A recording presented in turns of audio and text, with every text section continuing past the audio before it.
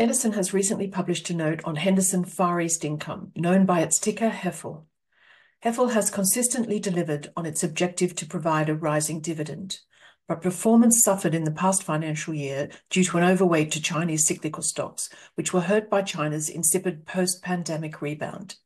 To lift future returns, HFEL's board has since indicated an increased willingness to use reserves to support dividend payments.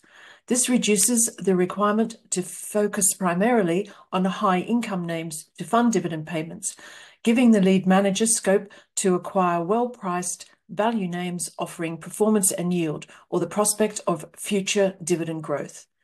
The manager has been quick to reduce the trust's exposure to China and increase positions in India and Indonesia. Early signs suggest this repositioning is paying off. HFEL outperformed the market in the 6 months to the end of March 2024.